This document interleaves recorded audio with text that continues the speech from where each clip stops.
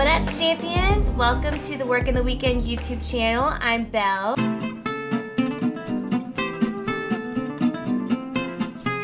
I'm Travis.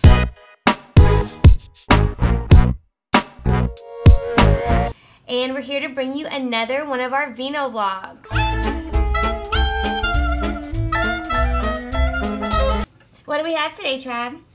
I got a rosé. It's kind of refreshing. You know, when you're really thirsty and you grab some water, well, when you want wine, this is kind of the water version of wine. I've been a big fan of rosé for a long time, but I always find it so refreshing in the summer, especially a good dry rosé. So this is a French wine, which is fine, but those always have the names that are most difficult to pronounce for me.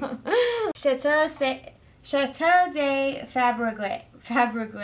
Who knows how to pronounce these things?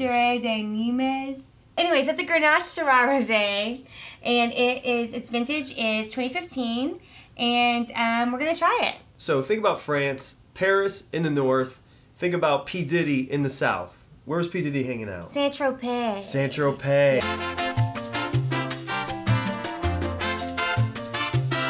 Why are people hanging out in Saint-Tropez? Well, because the weather's nice and it's right by the Mediterranean. Mm-hmm. Well, the Rhone Valley, which is where this comes from, is also in the south. I'm not a super big fan of rosé. Belle, you like rosé? Love it. Why do you like rosé? It's a patio drink. It's something for the summer. It's refreshing. It's cold. You know the thing with the rosé is it's a little bit too fruity, and I'm not a big fan of fruit. I'll have a handful of blueberries in the morning or something, maybe half a banana after a marathon, which I don't run. But other than that, I'm not a big fruit guy. This being a Grenache-Syrah mix, it's actually 73% Grenache. Blend. 27% Syrah. So if that means anything to you, there's that information. So let's try and figure out how to open this. Is this childproof? I think you might can twist it. Okay. Whoa. Well, you could keep this. Yeah, it's a glass stopper. Let me see. Yeah, I've seen these on some of the newer bottles. There's some screw tops lately, and people think that screw tops equates to cheap, and it's not necessarily. It's a way to preserve the wine and get a more consistent product, because sometimes corked wines can go bad, like 2 out of every case, or I don't remember the statistic that I learned in Napa.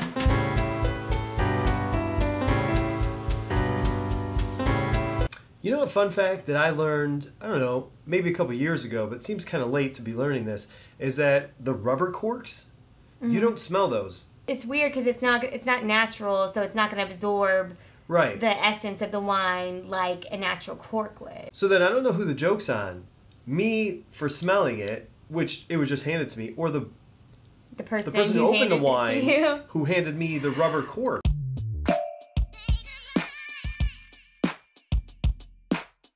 So, you ready for your pour? Sure. So delicate we are. I love the color of this rosé. It's not very fragrant. I can't tell if it's not that fragrant or if it's because of my allergies again. Okay, I think after smelling it deeply, I feel like strawberry. I checked the stats on this, and if you said strawberry, you are correct. Ooh, my nose You get a car, you get a car, you get a car.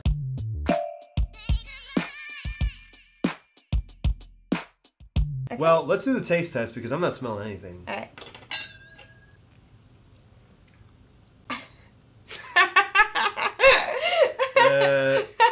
Do you taste anything? I do, but it's interesting. It's a very unique... Hold on. Let's take another sip.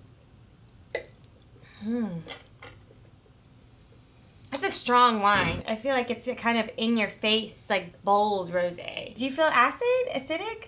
No.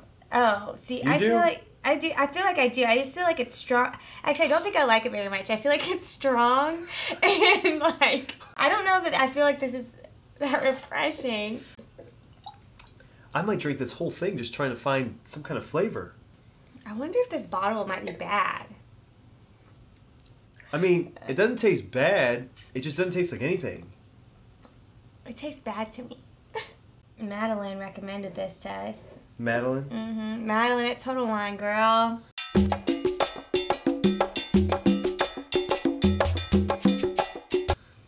I don't know about this one. This is, to me, it's like there's too much going on. This just doesn't agree with me. But I am kind of allergic to red wine. So Belle just got her allergies tested.